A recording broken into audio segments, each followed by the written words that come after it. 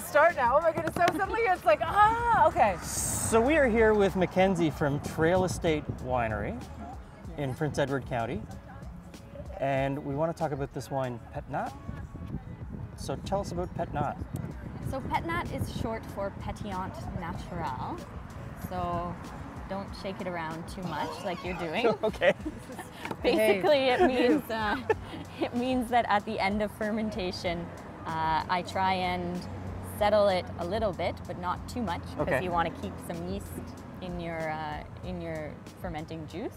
And then I put it in bottle, and it finishes the ferment in bottle. So there's nothing added; it's just grapes.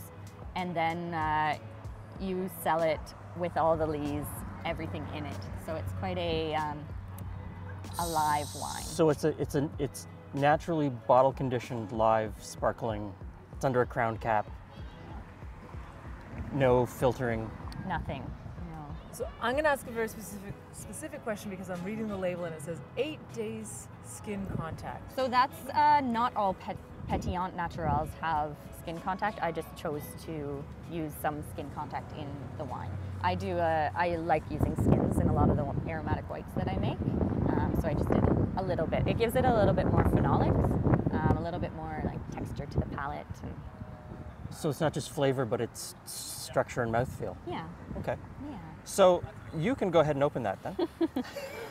So very important take-home message is always make sure your Pét Nats are cold, and they foam over. So I will.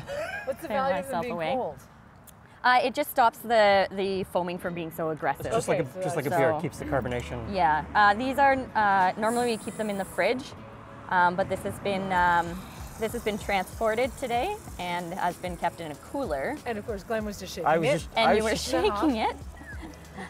So nobody warned me. She tried. I know. But this is what I do. I just let it foam over a bit.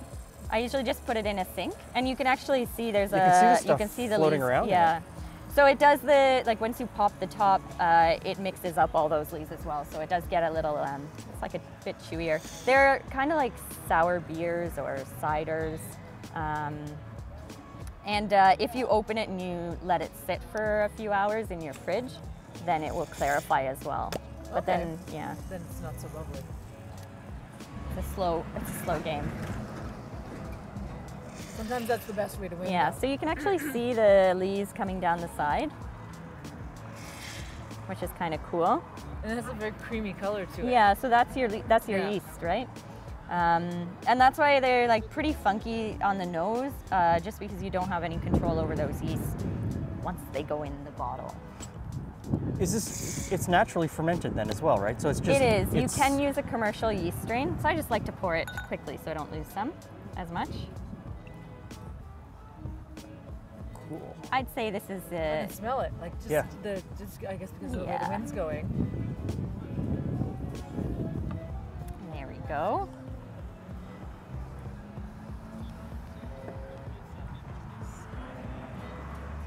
It's more of a casual wine. That's the part I'm never good at. Well, luckily we're outside. This rolling always is messy for me. Right off the top, anyone who likes sour beers would love Is this. gonna love this. Yes. Yeah, I can smell that.